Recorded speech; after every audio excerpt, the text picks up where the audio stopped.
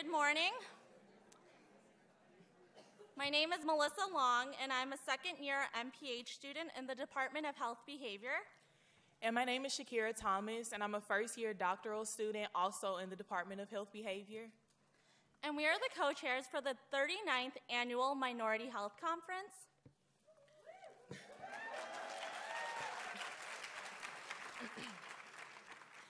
On behalf of the Minority Student Caucus, we welcome each and every one of you here. The Minority Health Conference has been held since 1977, growing each year since its inception. This event has become the largest and longest-running student-led health conference in the nation, devoted to bringing minority health issues to the forefront of public health discourse, research, and practice. Today, we are honored to be a part of this tradition, and we are excited to celebrate the 39th anniversary of the conference with you all. The theme for this year's conference is Reclaiming the Narrative.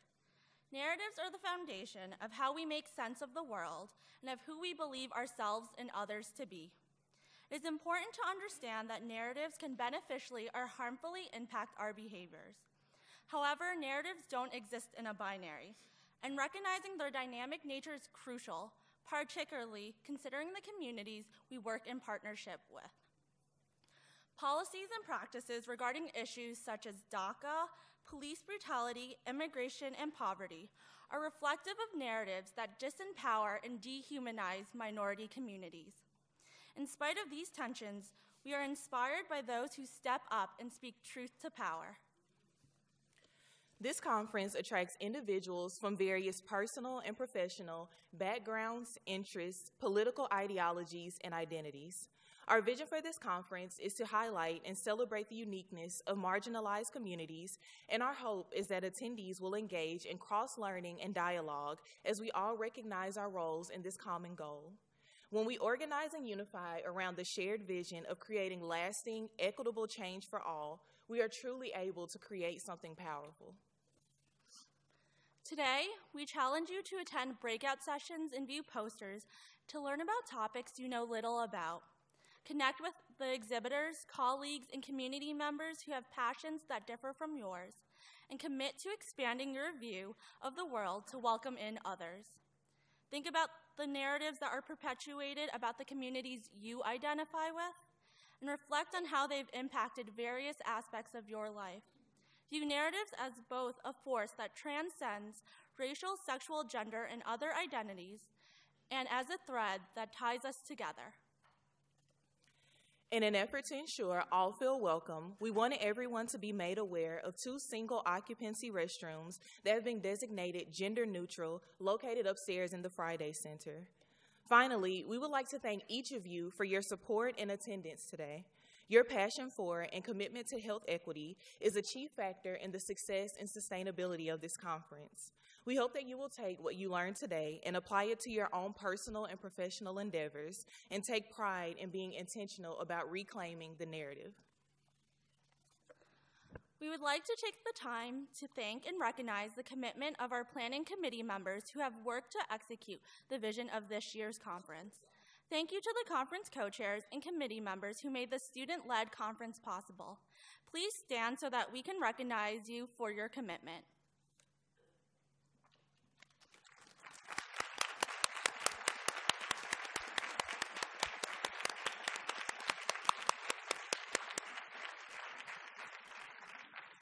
Special acknowledgement also goes to our tireless and persistent planning coordinator, Shanae James, a second-year MPH student in health behavior.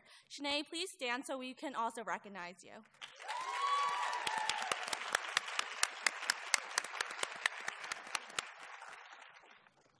As a student-led endeavor, we have often relied on the support and guidance from faculty and staff at the Gillings School of Global Public Health.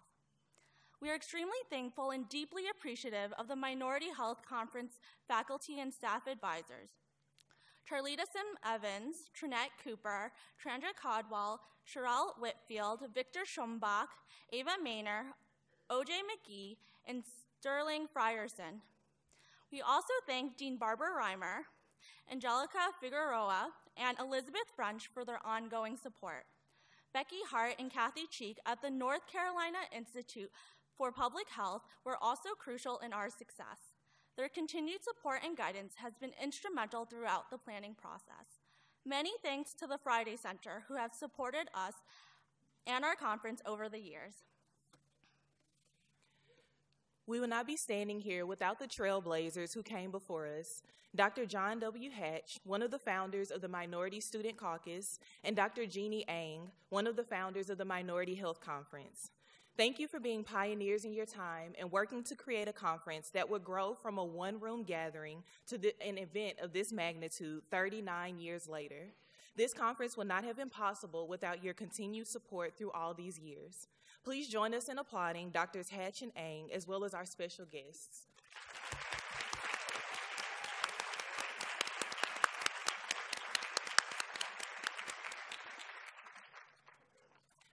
We have several virtual attendees joining us today for the William T. Small Jr. Keynote Lecture via webcast. This foundational talk is named after Dean Small, who was a key supporter and advisor to the Minority Student Caucus and Conference for over 25 years. The William T. Small Jr. Keynote Lecture, now in its 20th year, is an invigorating and galvanizing highlight of our conference. Thus, we would like to extend a special welcome to our partner conferences and group viewings presented by student and community groups across the country. Today, we welcome the following partner conferences: the School of Public Health at the University of Illinois at Chicago, the Center for Social Justice, Human and Civil Rights at the University of Georgia, the Center for the Study of Racism, Social Justice, and Health at the UCLA Fielding School of Public Health, the School of Public Health at Brown University, and the Improving Community Outcomes for Maternal and Child Health Collaborative at the Mecklenburg and Union County Departments of Health. Thank you to all the partner conferences and group viewings who have elected to participate in critical conversations about health equity and justice for us all. Additionally, we'd also like to thank all of our generous sponsors who have made this conference possible. We would especially like to thank the Dean's Office at the UNC Gillings School of Global Public Health for their strong support in making the conference sustainable over the years. We are truly appreciative. This afternoon, we will be celebrating the 7th annual Victor J. Schumbach Health Disparities Lecture. Dr. Schumbach has been a part of the conference for many years and has dedicated his career to advancing the concerns of minority students and the cause of health equity at the University of North Carolina at Chapel Hill. We are sad that Dr. Schumbach will be retiring, and as a result will be stepping down as an advisor to the Minority Health Conference and the Minority Student Caucus. Dr. Schumbach is one of our strongest advocates and most well-known representatives. He is always ready to promote and support the Minority Health Conference. Working with him has been an unforgettable experience. Dr. Schumbach, you have been such an enthusiastic historian of the Minority Health Conference and the Minority Student Caucus. We hope that our gift embodies your dedication to preserving the efforts of minority students, faculty, and staff here at Gillings over the years. Thank you. We'd like to present Dr. Schumbach with a token of our appreciation. Dr. Schumbach, can you please come up so that we may honor you?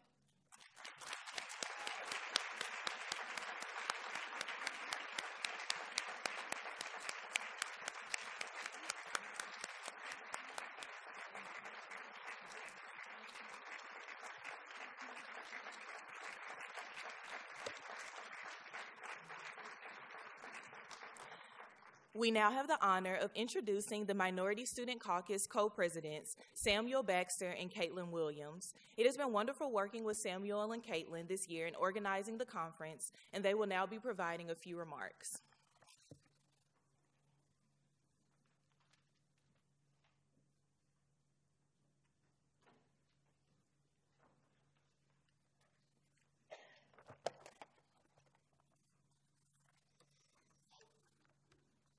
Good morning, everyone. My name is Samuel Baxter. I am a doctoral student in the Department of Health Policy and Management at Gillings School of Global Public Health, and I am serving as a co-president for the Minority Student Caucus this academic year. Good morning, annyeonghaseyo, y bienvenidos a todas, todos y todes. My name is Caitlin Williams. I'm a doctoral student in the Department of Maternal and Child Health, and I am also serving with Samuel as one of the co-presidents of the Minority Student Caucus this year. On behalf of the entire Minority Student Caucus and its membership, We are honored to continue the tradition of joining with the Minority Health Conference presenters and attendees to reclaim the narrative around health and health disparities. It is a privilege to stand here as representatives of our fellow caucus members and all of the students who have worked together tirelessly for the past year to put this conference together. In 1971, a group of Black students gathered at John Hatch's living room and decided to form a Black Student Caucus to press for increased enrollment of minority students and gather attention to minority health issues in their curriculums. The group issued a statement of these concerns, which was then presented to Dean Mays. In 1976, the caucus changed its name to the Minority Student Caucus to include American Indian, Asian Pacific Islander, and Desi American and Latinx American students. Now, 47 years into its existence, the caucus has expanded its focus to fostering a safe and civil environment for all students here at Gillings. The caucus's annual Minority Health Conference began in 1977 as a small gathering in Rosenau Auditorium whose purpose was to provide a platform to highlight issues of concern for people of color, attract students to our school, and provide a forum for scholarly exchange of ideas related to understanding and addressing health disparities. Though the nature of some of these concerns may have changed, the Minority Health Conference continues to carry on the work first started by the caucus and the students, staff, and faculty who preceded us. We would like to take a moment to acknowledge any Minority Student Caucus and Minority Health Conference alumni who are here today. So if you're an alum in either the Minority Student Caucus or the conference, we invite you to now stand or wave as you are able so that we can acknowledge you.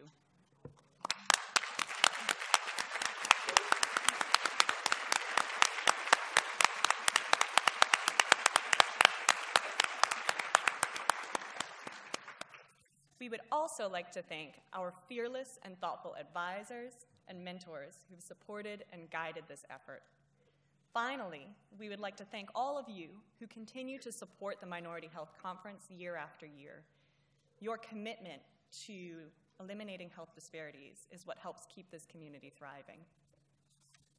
The theme for our 39th conference empowers us to organize and tell our stories. In this vein, yesterday's pre-conference event, An Evening with Byron Hurt, showcased the award-winning filmmaker's recent documentary, Soul Food Junkies, which illuminate the historical and culinary journey of soul food. We hope your attendance today will inspire you to analyze the narratives you receive or produce, and also make room for the storytellers and truth-tellers in your spheres of influence. It is now our pleasure to introduce Barbara K. Reimer, DRPH, Dean and Alumni Distinguished Professor of the UNC Gillings School of Global Public Health at the University of North Carolina at Chapel Hill. She is the author of over 265 peer-reviewed publications and has received numerous awards, including the American Cancer Society's Medal of Honor and Director's Award from the NIH. Dr. Reimer was elected to the Institute of Medicine in 2008 and appointed by President Obama to chair the President's Cancer Panel in 2011. Please join us in welcoming Dean Reimer.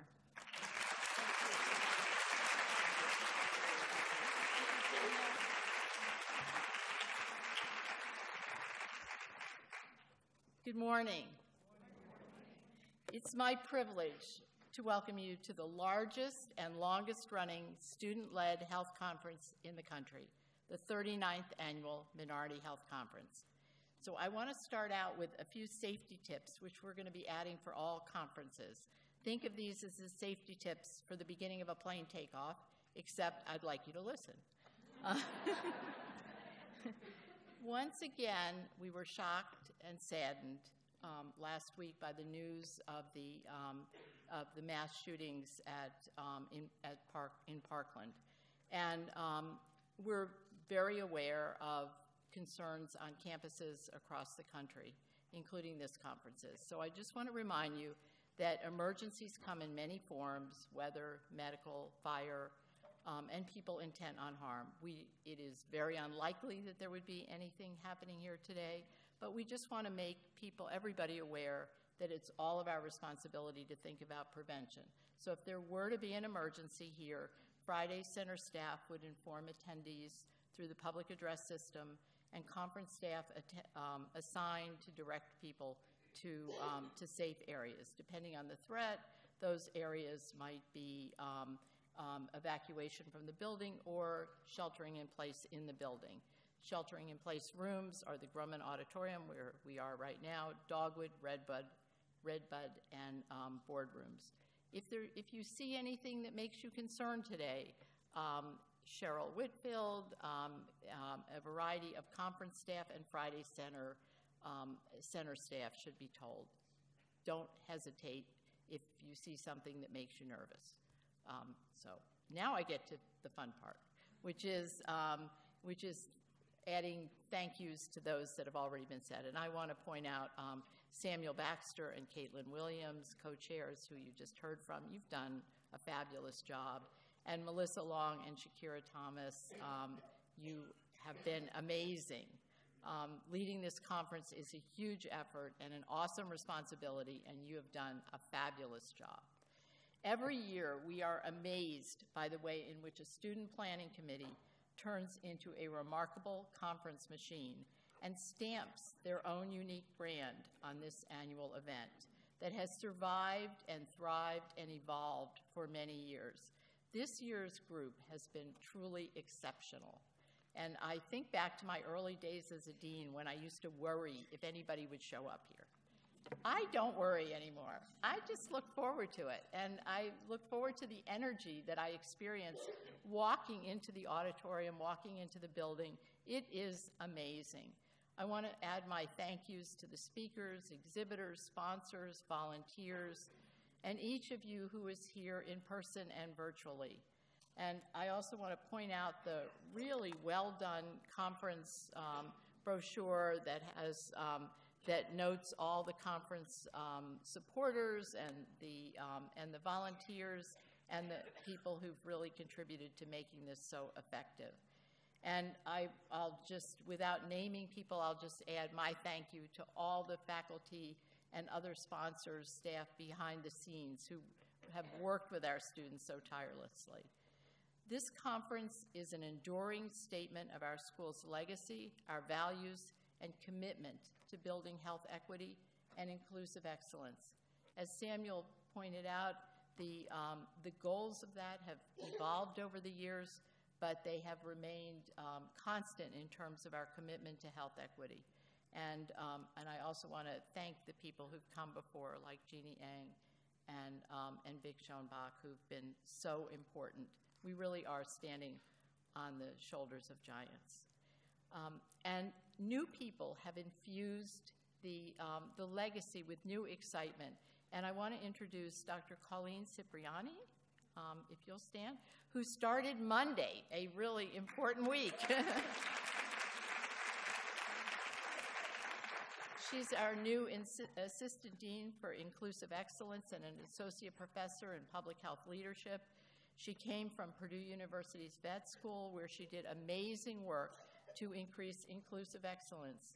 So expect to see more of us and more of you over the next few years. We're really excited about being here. I want to commend the students for their selection of this year's theme. Never has this conference been needed more than it is today. We're living in a historic moment, an inflection point in which our American narrative is at risk. The idealized narrative, with, of course, imperfect realization, is that this country is a melting pot and that everyone is welcome and should have a chance to make it here. As President Obama said so well on many occasions, no one makes it entirely alone, and everyone who makes it gets some help along the way. Today, that hopeful narrative about this as the welcoming land of opportunity for all is at risk. Allowing the immigrant story to be co-opted to focus on an alternative fact saga of gang members, criminals, and thugs does injustice to the American values. It's an insult to the memory of all of our relatives and all of you who came here seeking a better life and a fairer chance at the future, including my own grandfather who came here in steerage class on a boat in 1903. Most definitions of narrative refer to a spoken or written story of connected events. Now that should also be digital and electronic. Found in all forms of creativity, narratives help to reinforce a sense of who we are and what we share. They can help to bring statistics to life and create community and foster political and social change. Narratives and stories can educate, acculturate, motivate, navigate, and resonate. At their very best, they facilitate shared purpose and commitment to the greater good and the achievement of all. They enable people with shared histories to pass those on. You in this room today can help to reshape the narrative, to reclaim the narrative. And I thank you all for being here to do that. I want to leave you with a suggestion about telling stories from Drew Culler, a physician communicator who spoke at the Think Academy sponsored by the Levine Cancer Center that Cornell Wright and I were both at last week. I think whatever your role, you can use this information. So Drew said, first, tell the story of self. Why are you called to a particular issue? Second, tell the story of us. How does whatever you're passionate about, your research, your practice, whatever, connect to the experiences of people around you, around us? Third, tell the story of now. What makes the challenge you're addressing so urgent? And finally, he suggested that we should tell no stories without statistics and no statistics without stories. I thought that was really good advice, and I see there are some sessions that really address that. I hope you'll be invigorated and excited by today's speakers, by the chance to interact with really fascinating people, by gaining new knowledge and skills, connections, and just being here and drinking in this tremendous excitement at the 39th Annual Minority Health Conference. Now I am honored to introduce my friend and colleague, Dr. Rumay Alexander, who is Chief Diversity Officer and Associate Vice Chancellor at this campus. Dr. Alexander is an extraordinary leader and a brilliant and tireless champion for equity and diversity. She's helped our school and many of the schools on campus. Her high-impact work, both nationally and internationally, her passion for equity of opportunity, and her penchant for courageous dialogues have led to appointments on landmark healthcare initiatives. She's won many awards, including the American Organization of Nurse Executives PRISM Award for Workforce Diversity Leadership. Please join me in welcoming Dr. Rumay Alexander.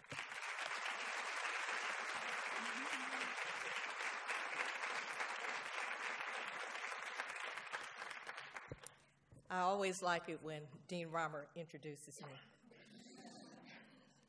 I almost have to pinch myself and say, who is she talking about? So, good morning. I am delighted to be here, and I want to start by telling you a story. There was a little girl who was about 5 to 6 years old who fell in her mother and father's home because she was reaching for something that she wasn't supposed to be reaching for. She was a climber, so she jumped off of sofas and porches and anything else that seemed too high for her. But this time she fell, and she hit her head on the cornerstones where the two baseboards meet, like at the foot of a wall. Cut the back of her head. Her parents heard the impact of that from outside. Came running in. She was covered in blood. She was taken to the emergency room. And the physician sent the mother out, asked the father to hold the child while he put stitches in the back of her head without anesthesia. So every time the suture went in, the needle to suture went in, she would go up in the air and her father would pull her down. this notion that this child, who happened to be African American, had a pain threshold that was almost inhumane, but that was the thought, didn't need anesthesia, may have set into motion a whole number of other things in her life. That little girl was me. And at the time, no one knew, other than I had a hard head and a lot of resilience, that some years later, and we will not say how many, she would be standing before you as the Vice Chancellor for Inclusion and Diversity and the Chief Diversity Officer for the university, and a chance to talk about how important stories are. Now, if I hadn't told you that story, you wouldn't know anything, you wouldn't know that about me. If I had not felt that I could share it with you. And this is why this is such an important conference and why the theme you have chosen is so important. We have to tell all our stories, the good and the bad. We are inundated with stories, whether they be investigations, news reports, position papers, filling out a survey, history telling, and sometimes even a song that you just hum to yourselves. They have the power to perpetuate labels, labels that steal your identity, labels that divide, labels that keep us from working together and understanding each other. So here's what we know. Stories release in our brains both oxytocin, which I like to call the love hormone, when someone listens to a character-driven story. Or you release the hormone cortisol, which rises at the arc of a story, promoting a powerful emotional reaction, even when the listener knows the story is fiction. We're drawn to stories. We want to understand what's underneath it, what really happened, and how did it happen. And so I want to leave you with this. You are the expert on you. Nobody knows your story better than you know your story. So don't let anybody else tell your story. You do it, both the good and the bad, because no one can tell your story like you. This conference and this theme is spot on for where we are this day. It is so wonderful to have you all here, and I know the rest of the day is going to be fantastic. So I'm just going to ask you to do one other thing. Find somebody near you and tell them, tell your story. Do that now.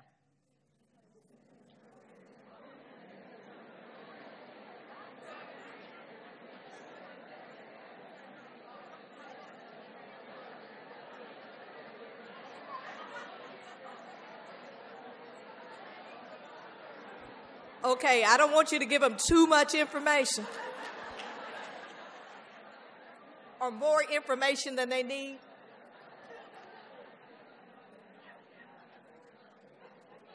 But sometime today, find the time to tell and share one of your stories. As they often say in the Black church tradition, you have to have been tested to give your testimony. So you give your testimony and enjoy this wonderful, wonderful conference. Welcome and enjoy the day.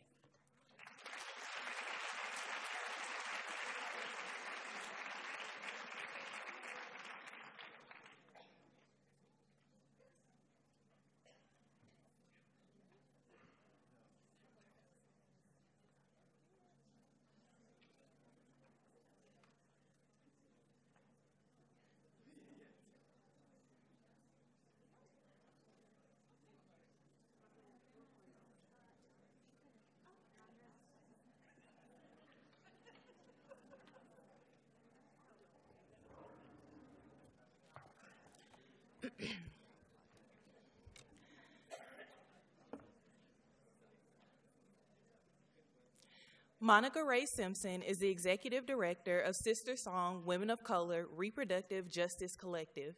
A native of rural North Carolina, Monica has organized extensively against human rights violations, reproductive oppression, the prison industrial complex, racism, and intolerance, and is deeply invested in Southern movement building and the fight for Black liberation. She is also committed to birth justice as a certified doula. Monica couples her activism with her artistry and released her first live album entitled Revolutionary Love, where she blends her gospel roots and her passion for social justice with deep soul to create the sound known as revolutionary soul.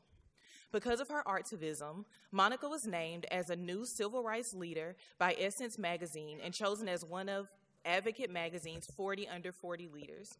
Please join me in welcoming our 20th annual William T. Small Jr. Keynote lecturer, Monica Raye Simpson.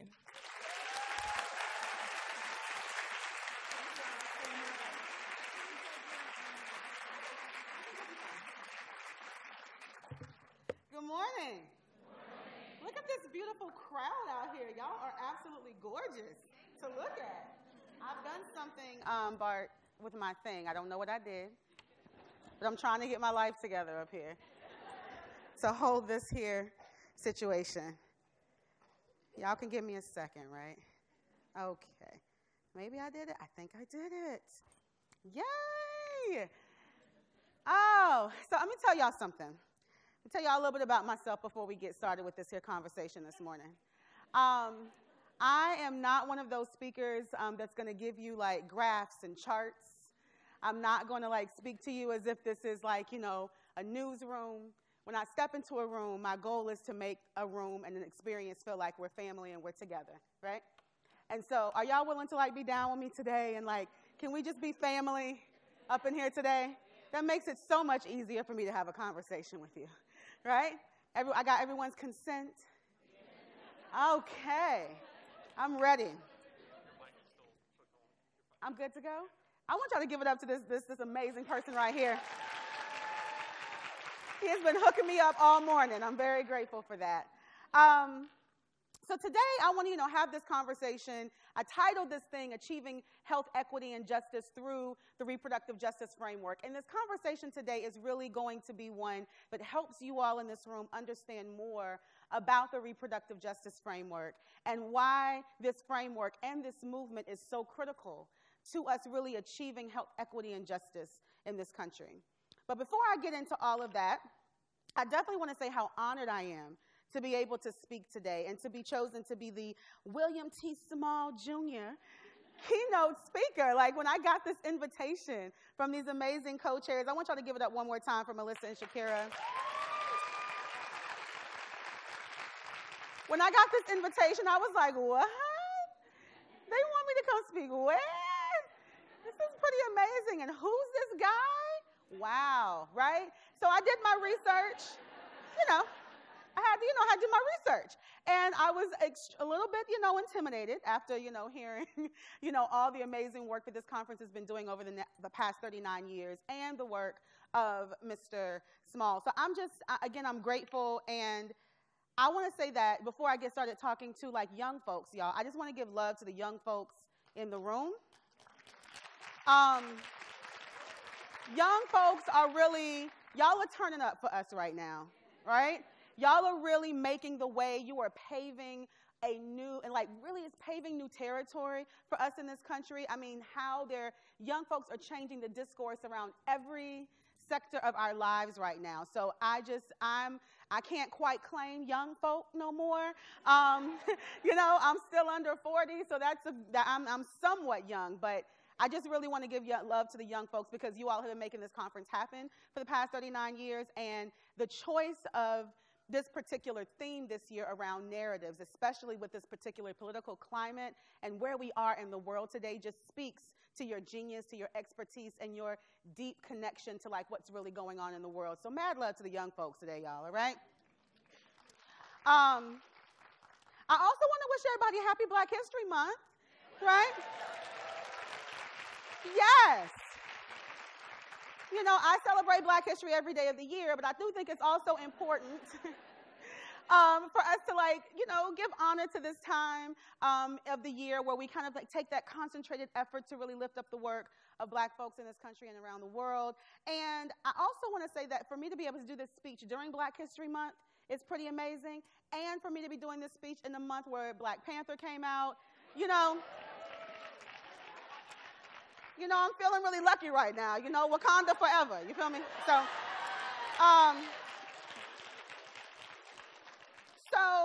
I got really excited when I saw this theme because narratives. Hey, Auntie! Yes! Okay. That was my best part. Well, no, there were many parts of the movie that I love, but that rung true. If you haven't seen the movie, see it because it will change your life. But when I saw this particular theme and I thought about, the fact that narratives and storytelling is so critical and so important to me, but also so essential to the reproductive justice movement, I thought, yeah, it's really time for us to talk about and think about what does it mean to reclaim our narratives, our stories, and not to actually walk away from them, but to center them in how we do our work, how we do our research, how we connect with one another. So before I got started, to talk about reproductive justice, it's important that I take a moment, just like my sister did who came up before me, to tell you a little bit about who I am. Are y'all all right with that? So our bios don't really tell us much, right? They're really, designed to let people know that you have a little bit of expertise about something and you have the right to talk about something, right? And I'm grateful for bios, but, they don't really tell your story. They just really help people, understand a little bit about who you are. But I grew up in Union County, North Carolina. How many folks are familiar with Union County? Oh, snap. Because let me tell you, most folks don't know anything about Union County. I grew up in Wingate, North Carolina. How many folks know Wingate, North Carolina? Oh, there are people raising their hands in the room? This is exciting. Because I go all across the country talking about reproductive justice and other amazing things, and I say I'm from Wingate, North Carolina, and it's always dead silent. So it feels good to be home in North Carolina because people can understand what I mean when I say Wingate, North Carolina, and growing up in a town where there's a huge center for Jesse Helms that I have to pass by every time I go home. That actually means something, right? But in growing up in Union County, for me, the epicenter of my community, because, it's a small little college town. Wingate University is there, but there's not much else happening in Wingate, right? So for us, the epicenter of our community was the Black church. So the Black church is where I got my organizing roots. It's where I learned how to talk to folks. It's where I learned that I had gifts, I could sing, I could, move people. It's really the place that I feel like I got a chance to shine and really show up as a leader. And growing up in the Black church, I was able to see a couple of different things, right, that really helped me to, walk a little bit further and closer towards my work around reproductive justice and social justice work in general. So I remember growing up in the church, and how many folks remember being in church all day long, right? Yeah, all day long, you were in church, right? And so, you sat through the missionary meeting, the usher board meeting, all the different meetings, and then at the end of the day, we got to go in the fellowship hall and eat, right? And I remember that spread in the fellowship hall. It was fried chicken, ham, potato salad, macaroni and cheese, all the baked goods you most possibly could have, cornbread, stuffing, dumplings, right? It just kept coming.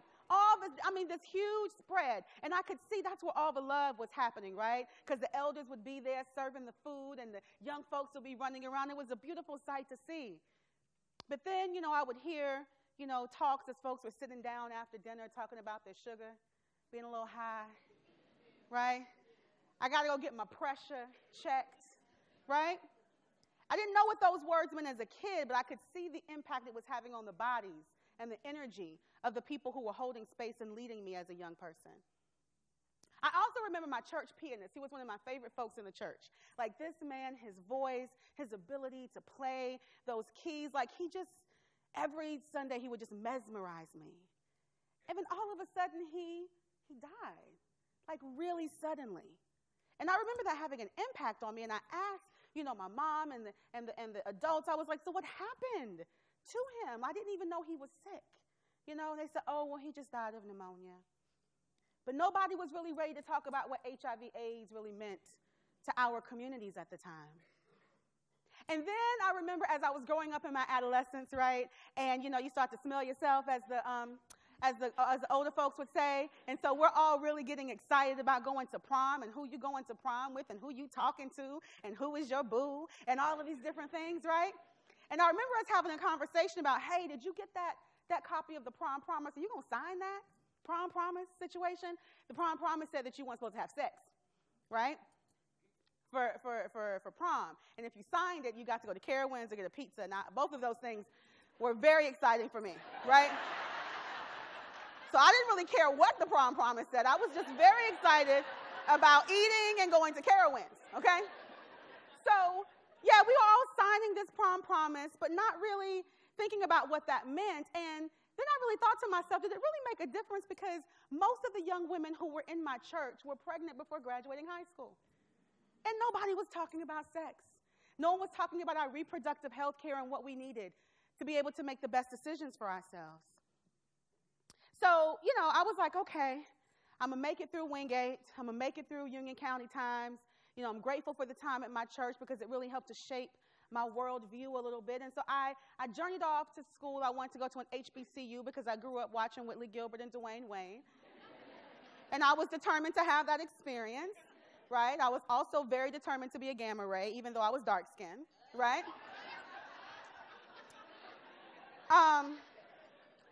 It's very important. No, Spike, we're just celebrating like the 25th anniversary of that movie. I know that, right? School Days. If you haven't seen that, watch that too. It'll change your life.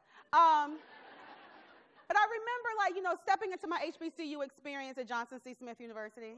Hey, JCSU in the building, somebody. And I remember, right, you know, taking those steps, stepping into my adult self and coming out while I was in school. And I was like, this will be a good place to come out because I'm definitely not in Union County. I get to spread my wings a little bit more, and I think that maybe I'll be a little bit safer, right? And unfortunately, I wasn't. I wasn't safe. There wasn't really any resources for me to like really look to and connect to help me really think about what this new identity was that I was kind of grappling with. And then I would have friends that were coming to me in school, and one of my dear friends, she came to me and she's like, yo, I'm the first person in my family to go to college, and I'm pregnant, and I'm not really interested in that right now. I want to finish school. I want to have an abortion. And I'm like, whoa, what's that word? You know, black folks don't do that. What do you mean? We have babies, right? You just going to have the baby and keep going to school. She's like, no, I don't want to. I'm not ready for this. And I have the right to make this decision. And that's what really helped to shift the way that I thought about choice and decision-making and access and support, right? So I say all of these different things as I talk about my journey to help you understand that, you know, our lives are not like these monolithic things. They're not single issue, right? And as we're celebrating, you know, Black History Month, and Audre Lorde's birthday was just February 18th. And she said something really powerful that really helped to catalyze, I believe, the work of the reproductive justice movement. Audre Lorde said we cannot have single issue movements because we don't live single issue lives. And so if you all just take a moment just to close your eyes for a second, right? And just think about those different points along your journey, your story. What got you into this room today? I don't think anything happens by happenstance. I don't think that, you know, it's just some freak of nature that I'm standing before you all as, you know, a North Carolina native talking about all these different issues. Like, we all have those different moments along our journey that bring us closer into the knowing of who we are and the work that we are committed to and what we want to actually bring forth into the world. That's why I was so excited about this theme, right? So I want y'all to also think about, like, who was the first person that ever gave you care, right? Like, if you weren't feeling too good, was a little sick, who was the first person that ever gave you care? Y'all can talk to me, too. That's really okay. I'm down for call and response because I'm from the Black church, right? Who was that? Your mom, right? Who else? My grandma. It was my Mima. Let me tell you, she would be in that kitchen concocting some stuff. I don't even know what she was putting together. I don't know if it was legal. I don't know. I don't know. I have no idea what she was putting together, but she was this alchemist in there, right? Putting these different things together that really helped me to like get rid of the cold or to feel good. I'm sure there was some alcohol involved, but I just feel that all the things that she pulled together, I knew at the end of the day I was going to feel better. So in our community, like going to the doctor wasn't always the first option. It was never really the first option. And it wasn't the first option for many different reasons, right? So for some people in my community, it was around fear. I remember, sitting on the front porch with my grandma and her friends, and they were, chewing their tobacco and spitting in their cups, and I would listen to their, conversations, and they would say, well, you going to go to the doctor? Nah, I'm not going to the doctor. Nah, I don't know what they're going to do to me. I don't know, right? The fear that comes into play when folks think about interacting with the medical industrial complex, when people think about like how folks are like bringing, getting statistics from them or getting information from them, it really puts a barrier for a lot of communities who are coming with trauma, right? Deeply embedded in their DNA that goes from slavery to colonization to all the different ways that we have seen violations on black and brown bodies in this country. That is something that is real and has an impact on the way that people really want to interact with our healthcare system. For some people, it's also about access, right? Again, I grew up in Union County. We in Wingate. If you didn't have a car to get over to Monroe, which is where most of the doctors were, how were you actually going to get access to the very care that you needed? Everyone didn't have a car. Everyone didn't have access to be able to like even pay to get the care that they needed. Like currently right now, are we aware that black women are only making 64 cents on a dollar in this country? So can you think about what that has looked like over the years? It hasn't changed, right? So the most marginalized communities are at the bottom of the economic scale. So how does that really impact the way that they get access to what they need? For some people, too, it wasn't just about access. It wasn't just about their fear. It was about all the other different issues that were coming into play that sometimes took a little bit more precedence, right, over their own health. In our community, criminalization was huge, right? Prison industrial complex really, I saw it tear apart our communities. I saw it really just wreak havoc on the way that people dealt with each other, how they really were able to get what they needed for themselves because they were dealing with family members that were going into the system and them trying to prepare themselves for what that loss meant, and also how would they care for their communities with, less access to income or, less support for themselves. And we can just go on and on and on about the many different social justice issues that come into play into everyone's life at any given moment. And these overlapping layers, right, of oppression that show up in the lives of marginalized communities in this country. So when we talk about those overlapping, layers of oppression, what are we talking about? We're talking about this analysis that is now kind of seeping into so many of our different sectors right now, intersectionality, right? We're hearing about this word now. Everyone's like, yeah, we get that. We want to be intersectional, right? We want to understand this, and everyone's running, with this word. And it's important for us to do that, but it was really like this analysis that was really brought forth by black women in this country, right? That really helped us understand that we can't, again, like Audre Lorde said, look at a single issue. We have to look at how all of these many different issues impact our ability to make decisions about our lives and to live our healthiest lives. So, Sister Song, right, is an organization now that's celebrating 20 years this year. Well, last year we celebrated 20 years as an organization. Yeah?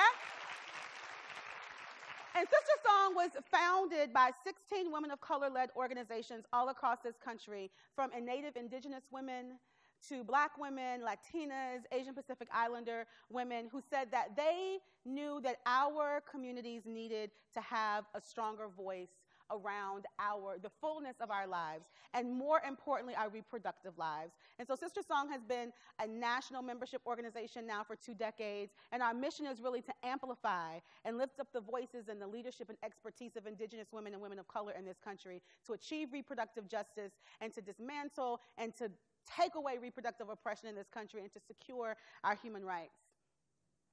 So how did reproductive justice really come into being? Because, again, we're talking about how do we use this framework, right, to actually achieve health equity and justice in this country, right? So this reproductive justice movement came to be back in 1994. So this is Loretta Ross. How many folks in the room know Loretta Ross? Yes.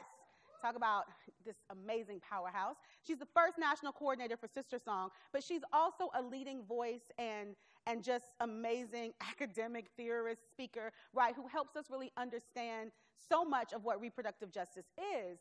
And she helps us, like in this particular quote, understand how reproductive justice came to be. So in 1994, there were a group of black women who were coming together in Chicago because there were many conversations going on at the time, and this was also at the height of healthcare reform in this country. And black women were like, if we're going to talk about healthcare reform in this country today, in 1994, we are not going to exclude the most marginalized communities, and we're definitely not going to exclude our sexual and reproductive rights, right? We need to make sure that those things are centered in this conversation and that they're not separated from this larger conversation on health in this country. And so these women came together and called themselves Women of African Descent for Reproductive Justice because they wanted to blend this conversation of reproductive health and rights in this country with social justice. And they were bringing this from a global context where they were hearing what was happening globally with women all across the country, where they were across the world, where they were already making that linkage, right? And they wanted to bring that knowledge and bring that back to the United States and use that as a way to actually impact policy and impact the conversation on healthcare reform in this country. And so for them, it was important for them to root their work in the human rights framework, right, which made it more expansive and actually helped us connect to a more global context. But they also wanted to make sure that it was intersectional, right? Just like in the story that I shared with you all, like that kind of walked me into this work. They wanted to make sure that that sentiment, right, the ability for us to see the multiple layers of our lives, the multiple layers of oppression, how that impacts our decision making, they wanted to make sure that that was central to this framework. And so this is a quote here from Kimberly Crenshaw, who is actually credited a lot with, helping to really amplify and name intersectionality in this country. And she says, in every generation and in every intellectual sphere and in every political moment, there have been African-American women who have articulated the need to think and talk about race through a lens that looks at gender, or think and talk about feminism through a lens that looks at race. So this is a continuity with that. So I believe that this is exactly what the women who came together to really birth and name the reproductive justice movement were actually doing. And so these were the women that were in the room together. And they said that it is time for us to really re-articulate. It's time for us to reclaim the narrative, right, of how we talk about our reproductive lives, how we talk about the fullness of our lives, and how we help to shift the conversation on healthcare in this country. And so these women came from many different perspectives, right? Some were faith leaders, some were doing policy work, some were doing, activist work, HIV, AIDS, coming from, from many different perspectives. And so the fullness of that room really helped to birth what we now know as the reproductive justice movement. And so these women didn't only create, right, this framework that has now transformed into this massive, beautiful movement, but they also did a direct action, right? So in 1994, they pulled their resources and their energy together to actually do a call to action to Congress on healthcare reform. Again, they put this call to action into the Washington Post, and it was signed with over 800 folks, championing this with them, saying that if you are going to talk about healthcare in this country, then you are going to trust black women, you are going to trust our expertise, and you are going to center what we know is most important for our communities. This was a huge turning point for reproductive justice, as it helped to really solidify this work, but it was also a really bold move, right, from black women in 1994 to say that we coming for you, Congress, right? We coming for you because you're trying to come for our communities. And so we want to know that we see you, and we are going to stand, right, and what we know is most important for us and for our communities. So what is reproductive justice? Because a lot of people, are now really getting wind of what this reproductive justice work is really about. But to really just help define and help you all understand what really the tenets of the work are, We talk about reproductive justice as the fact that every individual has the human right to, one, decide if and when they will have a child and the conditions under which they will give birth. Two, every individual has the human right to decide if they don't want a child. And they get to decide those options for preventing or ending a pregnancy. That every individual has the human right to parent the children they already have with the necessary social supports and safe environments and healthy communities and without fear of violence from individuals or the government. And lastly, it really is about our human right to bodily autonomy, free from all forms of oppression and violence, right? We want to be able to live free and free indeed. We want to be able to make sure that folks have access to what they need to be healthy, but to also thrive, right? That is really what reproductive justice is. And as this work started, it did start very womb-centered, right? It started very much about like having children, not having children, pregnancy. And as the movement has grown, and because of its intersectional nature, and because of it being rooted in human rights, it really gives us the ability to talk about reproduction, not just from like a birthing perspective, but if we're talking about wanting to live lives where we have the ability to live into our destinies, right? To be able to create whatever it is that we came to this planet to bring into fruition, that we need the necessary supports for that. We need to make sure that violence is not prohibiting us from doing that, and that we're able to live into our fullest potential, right? So it's not just about having children and not having children. It is truly about us living into our fullest potential and having access to what we need to do that in a healthy way, right? So that we can, shine, right? So the vision for reproductive justice is when all people have the economic, social, and political power and resources to make healthy decisions about our bodies, sexuality, and reproduction for ourselves, families, and our communities in all areas of our lives. See, what the beautiful thing about what this movement is for me is that, I've done a lot of work across many different movements, right? From LGBTQ liberation work to work against the prison industrial complex, and I can go on and on about the many different entry points to social justice work that I've had.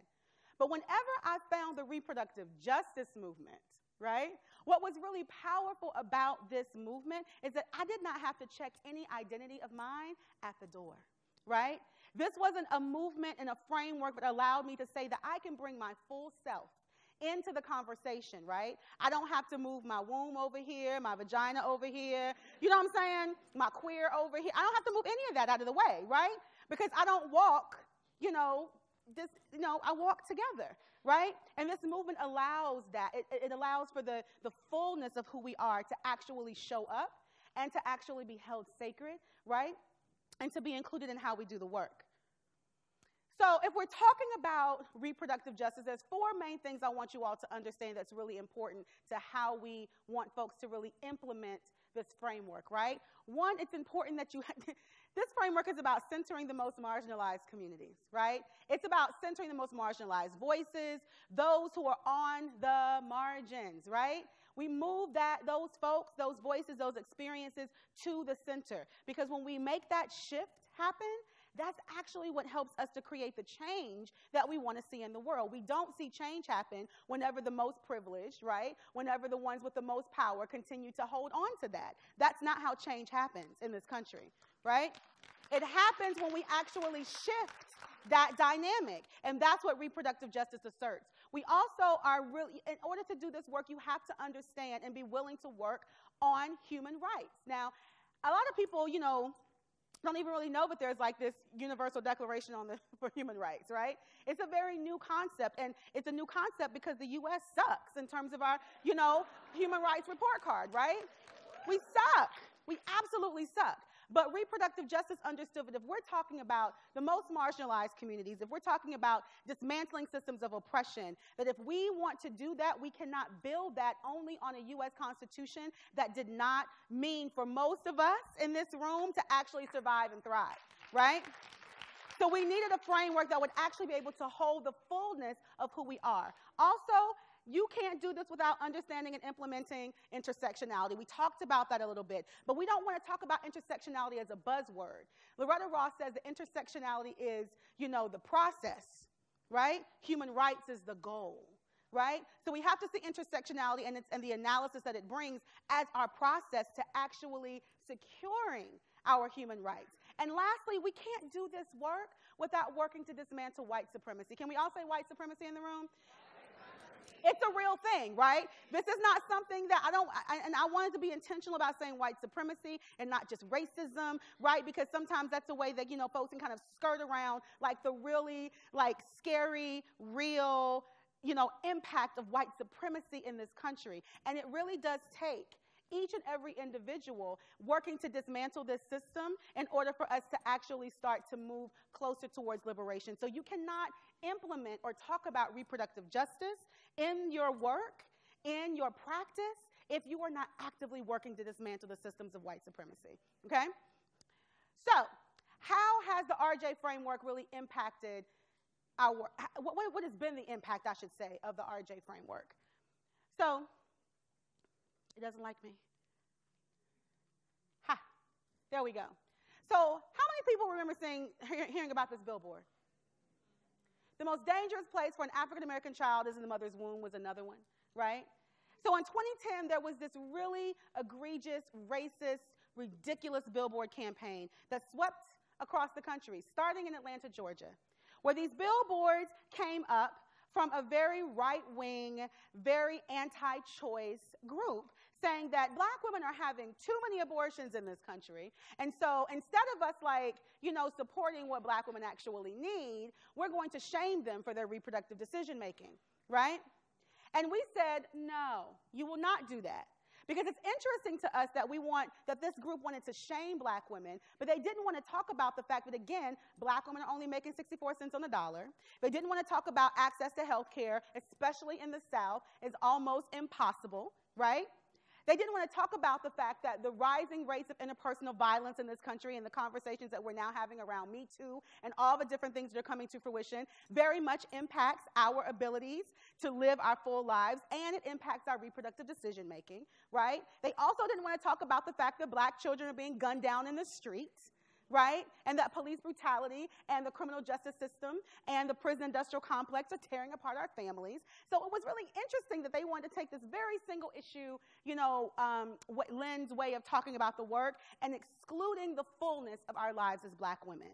And so because of this, the Trust Black Women Partnership was formed because we wanted to have a collective and united voice and front against any attack to our reproductive freedom and our ability to make our own decisions about our lives, right? So the reproductive justice framework allowed us to work across different sectors. It allowed us to bring in our personal stories, right, to help us actually combat, right, this very, very ridiculous campaign. Also, when we think about reproductive justice framework and talking about maternal and child health in this country and how the rising rates of maternal mortality is a very scary thing in this country, right? The fact that we are the most industrialized country in the world and that we have rising rates of maternal mortality whenever there are countries who have compromised water systems, right, and their maternal mortality rates are decreasing, there is a problem in this country, right? And so the reproductive justice framework allowed us to really dig deeper into the very core roots of what this issue is. And it has its roots in racism, y'all. It's not just about, folks are not going to the doctor, they're not getting prenatal vitamins. No, it's about how people are being treated when they go into the doctor. It's about how people are being handled, right, the access to information that they're getting. And so we are lifting this issue up as a reproductive justice issue and implementing a reproductive justice frame for us to be able to address this huge issue. Also, when thinking about our connection to the work of black liberation in this country, I said before, my ability to live free in this country is very important to me, right? I plan to do that every single day, and I try to live as a free black woman as much as I can every single day. And I do know that there are many things that, impact that and make it difficult at the same time. And so you can't separate my desire and my calling to fight for black liberation from my very real desire to make sure that reproductive justice is achieved in this country. They're inextricably linked to each other. And so we were able to have deeper conversations with the movement for Black Lives Matter, about this larger conversation on health and family and body autonomy, right? That wasn't just talking about it from the lens of police brutality and what that looks like and how that's impacting our communities, but how, all of that comes into play. All of our work is connected. And so we did this solidarity statement with Black Lives Matter and the Trust Black Women work to actually help people understand that you can't separate us. Right? And that's exactly what our opposition tries to do. They try to find every way to move wedges in between our communities, in between our movements, to make us separate from each other. So no, I'm going to still talk about my human right to make sure that abortion remains legal and safe in this country. And I'm going to call your butt out whenever you are, gunning down people in our community. Those things are not separate from each other, right? It's about the fullness of our lives and having access to what we need and to be able to be free and safe, right? Also, a very specific piece of work that we did around LARCs, right? Long-acting reversible contraceptives. Whenever we've seen like this huge uptick and folks saying, let's move LARCs, to the center, let's push LARCs further and further, right? And we're like, yay, we want more access to contraception, and whoa, let's be mindful about what this has looked like historically in our communities, right? And if we see this, if we have these moments where we see like, oh, there's like a lot of emphasis and a lot of money going into one particular method, the reproductive justice framework makes us pause. It makes us stop. It makes us ask questions. It makes us go back to our stories, our narratives, our history to make sure that it's not repeating itself, right? And so we work with the National Women's Health Network to create this statement of principles on what it looks like to really implement LARCs, right, from a reproductive justice perspective. So what does all this mean, y'all, right? I done came to y'all and talked to y'all about reproductive justice. I done told y'all my business, which is fine. I'm totally fine with that. But I have a couple of questions I want to leave you all with, because I actually want to leave you today with an invitation. So my first question is, so if we want to talk about health equity in this country, where there is a desire for everyone to have the opportunity to attain their highest level of health, and if we only do that from a single issue lens, are we actually living into the fullness of health equity? And I don't think that we are. I don't think that we can look at health equity just from an equity perspective. I think it's important for us to look at it from a justice perspective. And that is what reproductive justice, right, and its framework really is focused on. And so if we're really focused on like moving from just looking at equity and making sure people have what they need to actually looking at a justice framework that allows us to look at the fullness of our lives, that also incorporates our stories and our narratives, I think that is where we start to move closer and closer to our folks actually getting what they best need for themselves. So if you all were to think about how to implement a reproductive justice frame into your work, into your practice, into your research, what would that look like, right? Are you willing to really center the most marginalized, truly, in your work? Are you willing to be intersectional in your approach and in your analysis?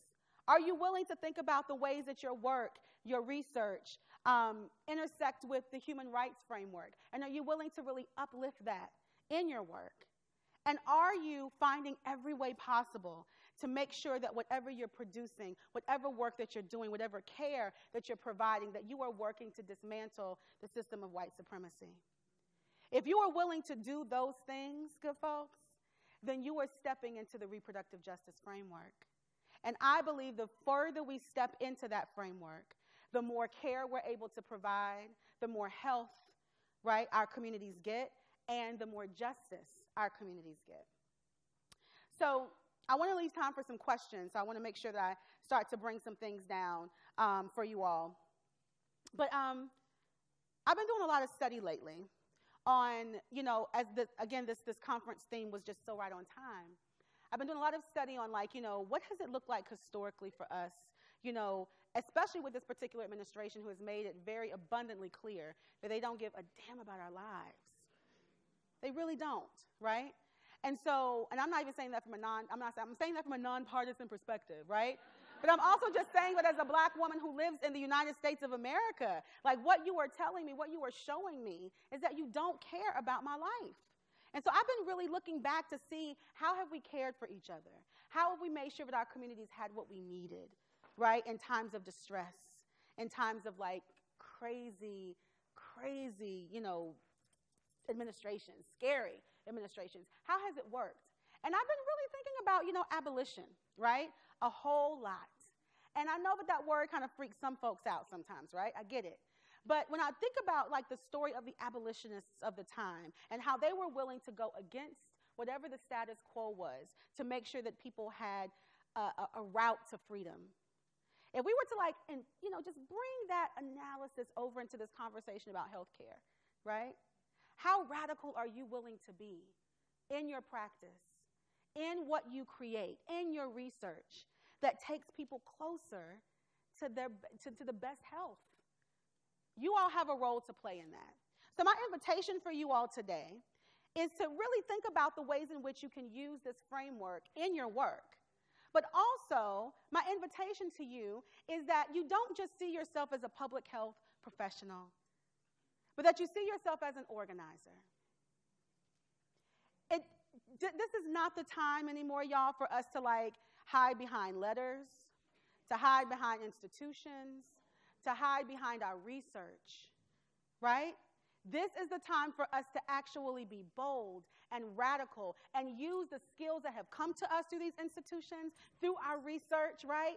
To actually interrogate this system, to shake this system, to move our narratives and our stories so close to the center that they don't have a choice but to listen. You all have a role to play in that. And I think that this framework of reproductive justice will help you move closer to that because we need you. And this is not the time for you not to think of yourself as an organizer, to not think of yourself as an activist. People's lives are on the line. And if we see our work as making sure that people get the help that they need, then we can't turn a blind eye to that. And it's time for us to raise our fists, to move into the streets and away from the boardrooms, away from all the windows and the fluorescent lights and stuff. We got to move away from that and closer into the communities that we say that we want to serve. So that's my invitation for you all. Are y'all willing to take it? Yes, ma'am. Thank you so much.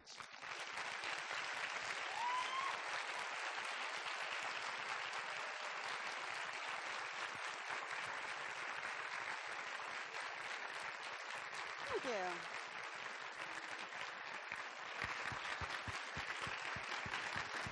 Thank you. Y'all are dope. Thank you. All right, y'all got to sit down because I got some questions. I want some questions. I do want some questions. And unfortunately, y'all, this is a very jam-packed weekend. And so there's a huge Power Rising conference going on, Building an Agenda for Black Women, happening in Atlanta, Georgia, that I must get back to as well. So unfortunately, I'm going to have to scoot out of here very quickly. But I don't want to do that without having an opportunity to engage with y'all. Ask some questions. Tell me how you felt about it. Talk about my necklace or something. I don't know, whatever you want to do.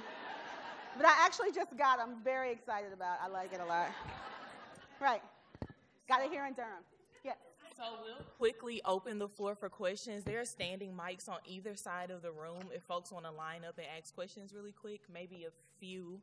Maybe we'll have about 10 minutes for questions. Yeah. And I promise you, no question is crazy. You can ask me whatever you want. Hi.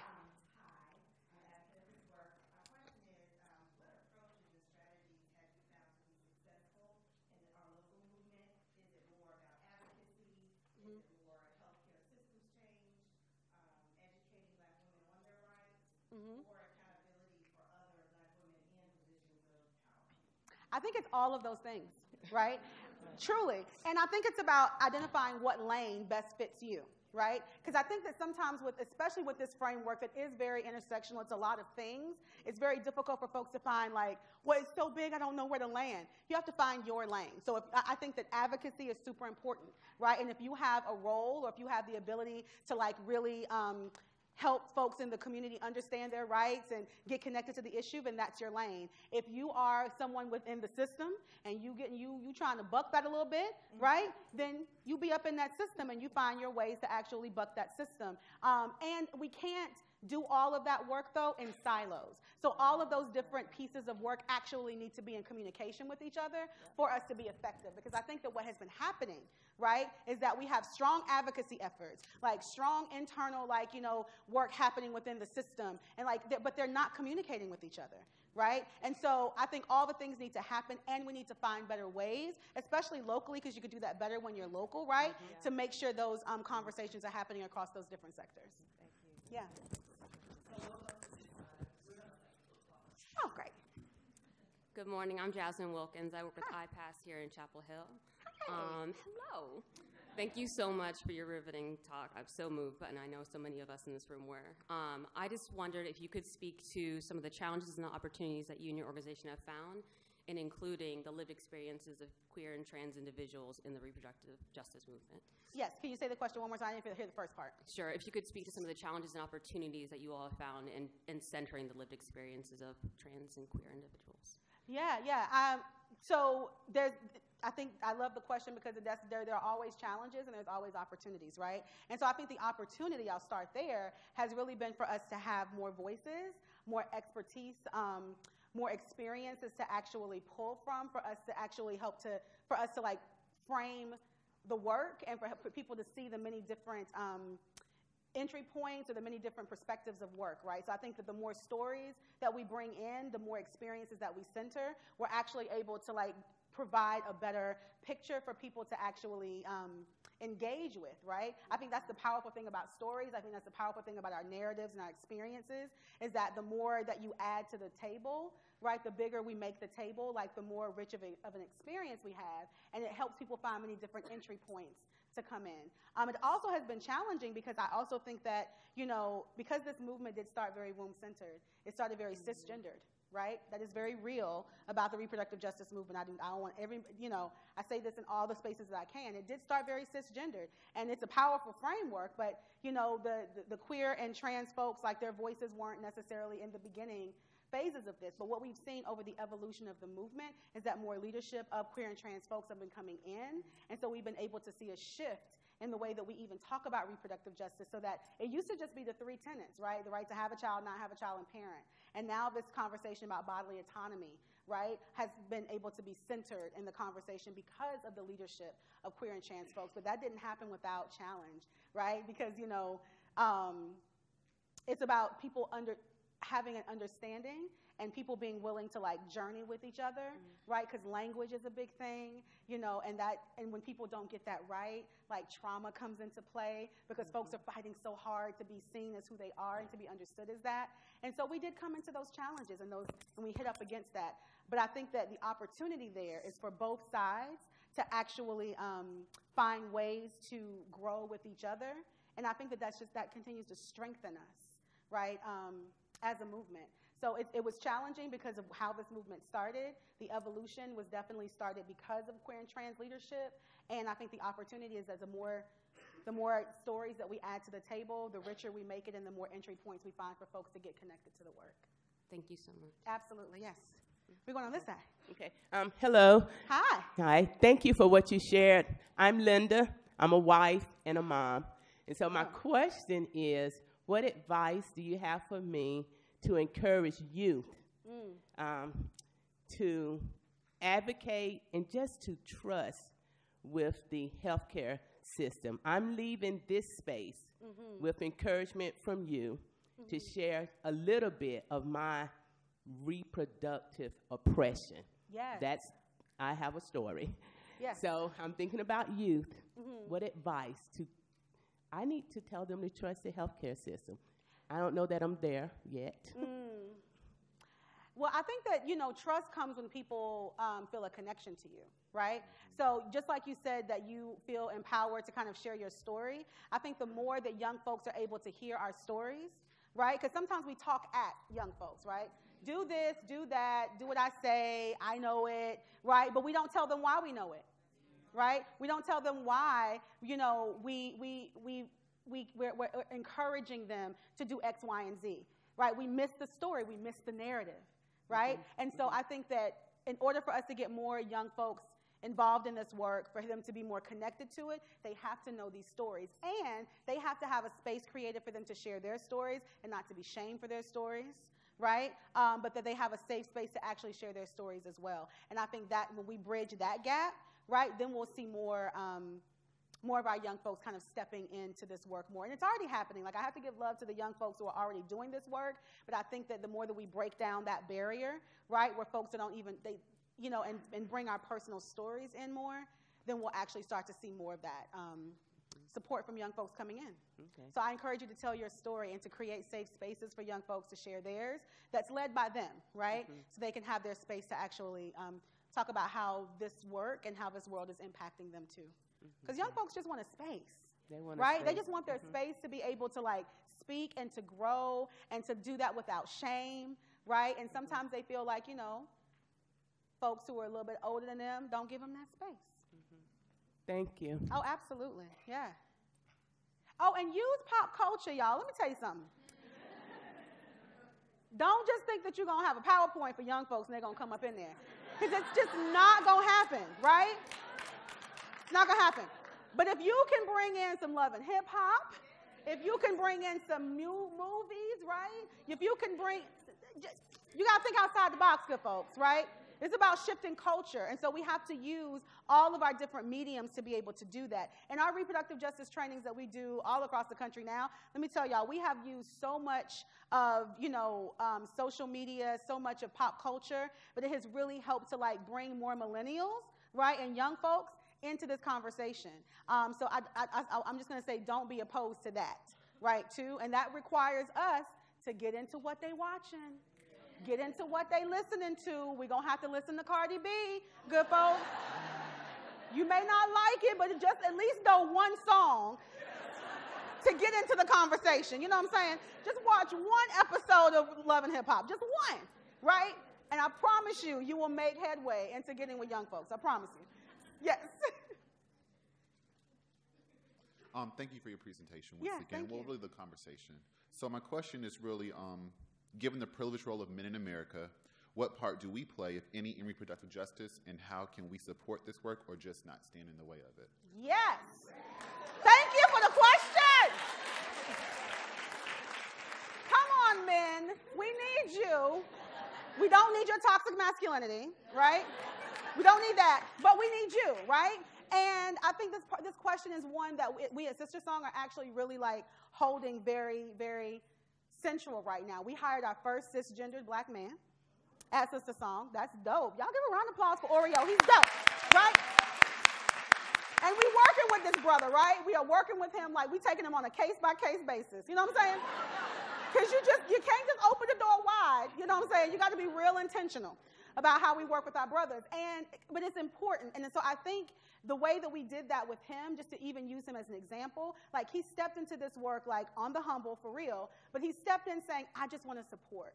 And so he started to create relationships with us as an organization and, like, sitting in and learning, right? So it's going to take men in particular, and men in general, black men in particular, like, saying, can I just come sit at the table?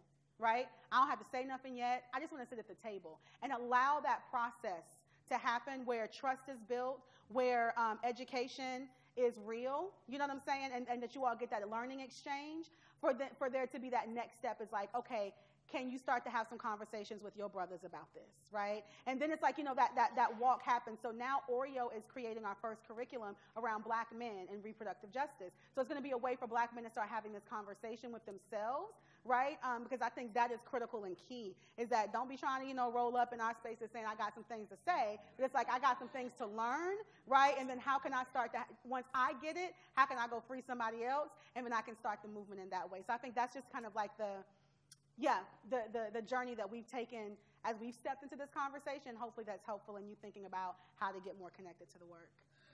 Is it? Okay, great. They told me I don't have no more time, but I want to take one more question. Can I do that? I can take one more. Who is it? Okay, great. Hi, my name is Kristen. I just want to thank you so much for your talk. I'm from rural North Carolina, too, so it means a lot to hear another Black woman talking about, like, the issues that are really important to us.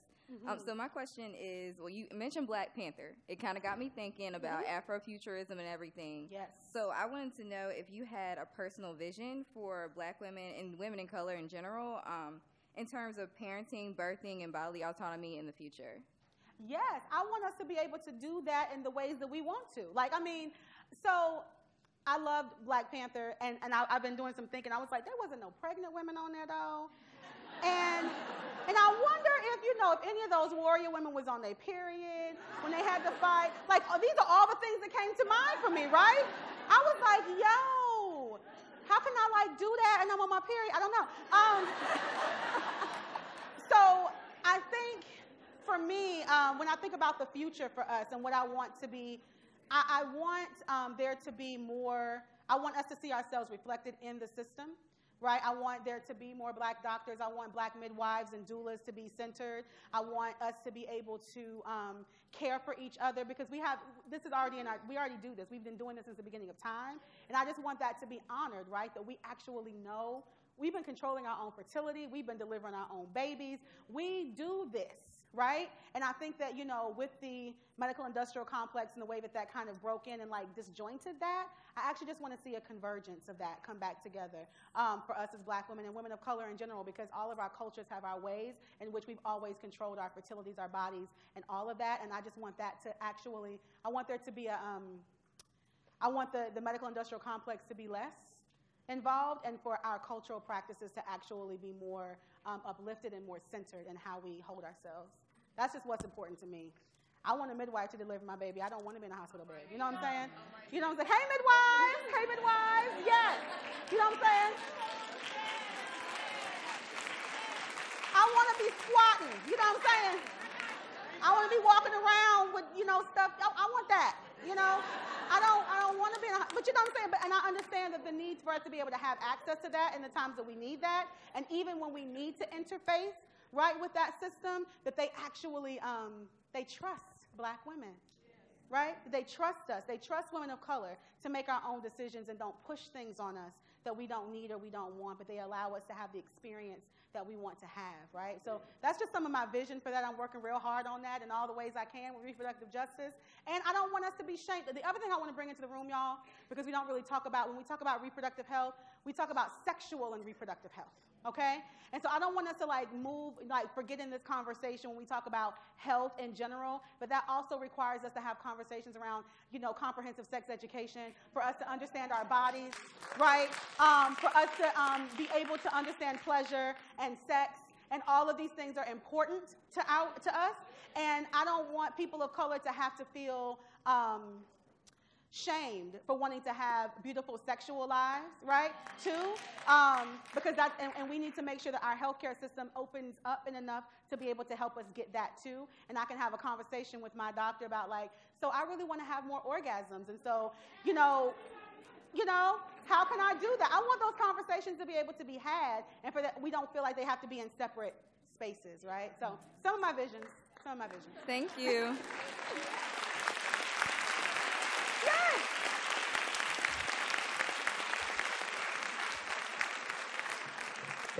Can we give one more round of applause for Monica? Thank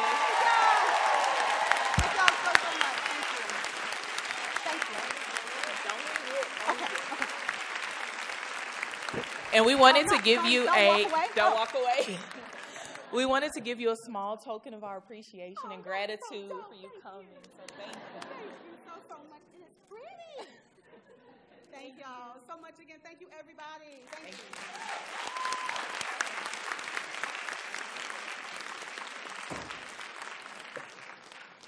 Really quickly, we also wanted to recognize Dr. John Hatch, who wasn't here earlier when we spoke about him, but one of the pioneers of the Minority Student Caucus, if you wanted to stand so we could applaud.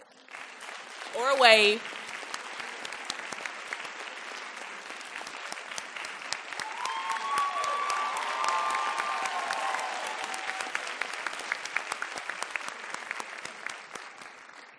Okay, so thank you everyone for coming to the beginning part of the conference. We have a really exciting day ahead of us. Please take time in between sessions to visit exhibitors' tables, view the poster presentations that are located in Willow Lounge. Lunch will be held at 12:30 in the dining room. And if you're unable to attend lunch, please return your ticket to the registration table. Join us back here at 1:30 for our second keynote. And engage with us on social media. We have hashtags MHC2018, hashtag Reclaiming the Narrative, and hashtag We Are Storytellers. We're on Twitter, Facebook, Instagram, and we have a Snapchat filter, so please use that too. We also have an Instagram frame in the lobby, so utilize that too. And thank you. We hope you guys enjoy the conference.